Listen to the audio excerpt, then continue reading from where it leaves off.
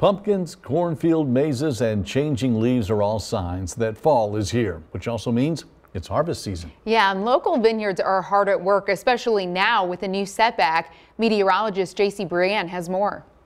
It's a busy time of year for local vineyards, but how fast things move along is determined by the weather. Well, first of all, I think most people know by now that growing grapes in the Shawnee Hills is a challenge.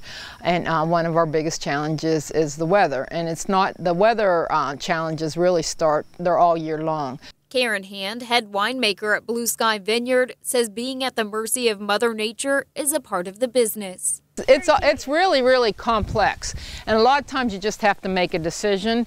You know, everyone thinks making wine is romantic. Well, they can come out for about a month and that romance would go away.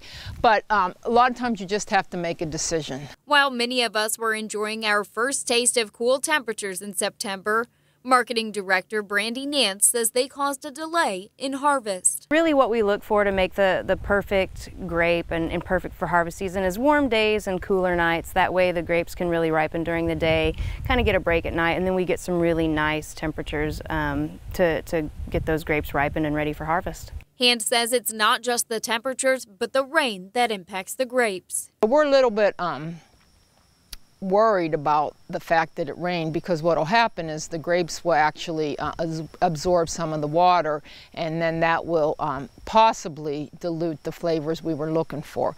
Despite harvest setbacks, Nance says it typically all works out in the end. Grapes are certainly challenged here with all the weather issues that we had, but they really produce some really nice flavors coming out of the vineyard for our winemakers to deal with and turn into some fantastic wines. In McKanda, meteorologist JC Brienne, News 3. Winemakers hope to start their harvest of Chamborkin by the end of the week. They hope to start other red varieties next week.